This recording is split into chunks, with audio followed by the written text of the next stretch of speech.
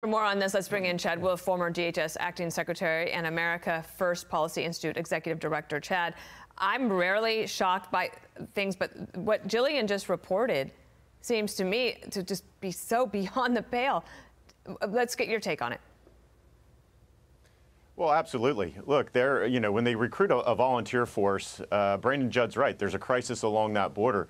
But it really infuriates me because they're not actually trying to solve the problem. They're just trying to manage the influx of individuals coming across that border. And that's fine.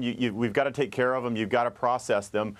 But where are the measures in place that we're actually trying to solve this? So in 2 and 3 months, 6 months from now, we're not in the same place. And that's where this administration is just falling asleep.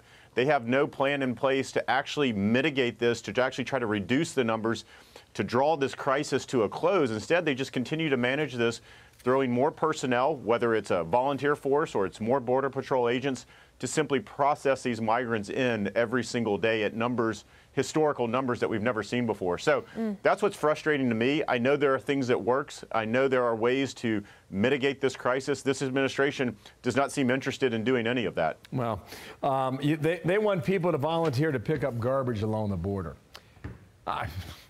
I don't know how you define that job. I don't know where that came from, and we'll see whether or not they can recruit the way they want to. Mayorkas was speaking over the weekend. Remember when Kamala Harris said the border is secure?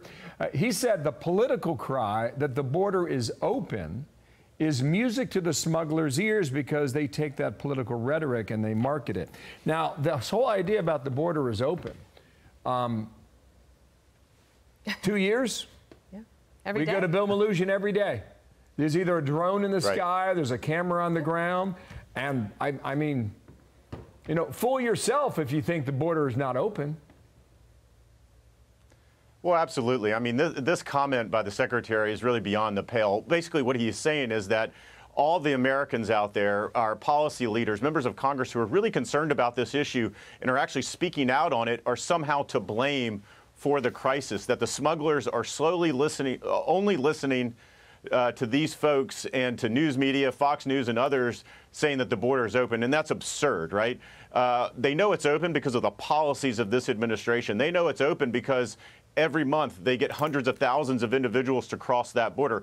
Every month there's more and more gotaways. So the smugglers don't need to listen to political folks or anyone else talk about the border's open. The reality is the border is open. They know it's open.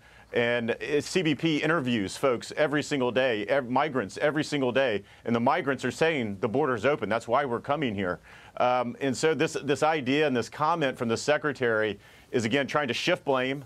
The blame, obviously is on the Biden administration. The policies are encouraging this surge, nothing else.